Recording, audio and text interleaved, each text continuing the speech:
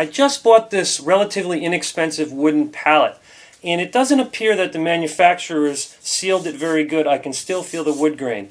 I'm going to show you today how I would seal up the wood and get it ready for painting.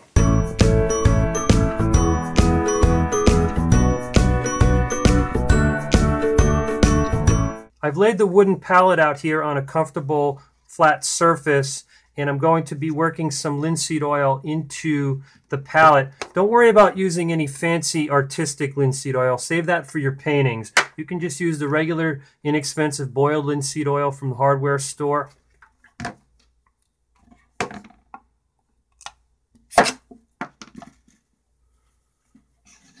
Instead of using an old shirt or just a cheap rag, I actually like to go one extra step and use a lint-free rag. These are the types of rags you buy for cleaning glass.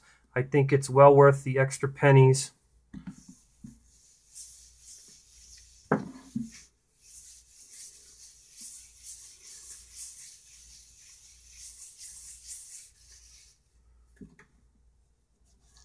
actually restore a lot of old hand tools using this same method.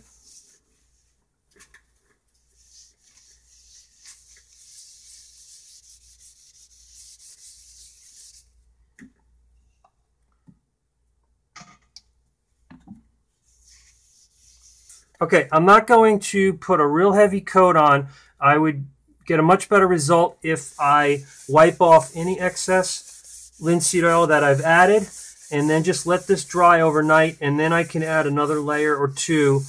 You'll be much better off if you add a few thin layers rather than trying to add one heavy layer.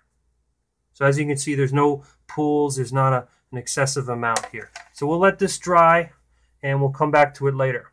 Here I am about a week later. I ended up adding 3 coats to this palette using the linseed oil. And I let each coat dry overnight, and then I gave it a very light sanding with the grain with 400 grit sandpaper. And then I let that last layer of linseed oil dry for several days. This palette looks and feels great. I can't feel any of the wood grain. I can't wait to put some paint on this and use it. Don't forget to go over to helloartsy.com. I've got tons of free resources, articles about learning how to draw and paint, and everything is 100% free.